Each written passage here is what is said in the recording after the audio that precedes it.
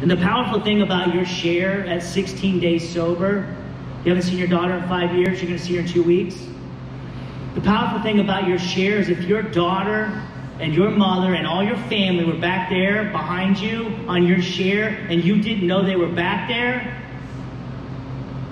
then how fucking serious you are about changing your life. Because 16 days ago, you became the best mother you can ever be.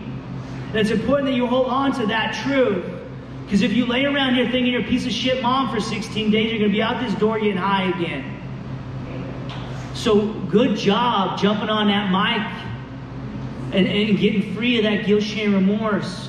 That's what we do, because we talk about how we feel, and then we get a healthy perspective of what's going on. Because what you don't know right now, sitting in a rehab chair at 16 days sober, is you're going to sponsor women who lose their children to addiction.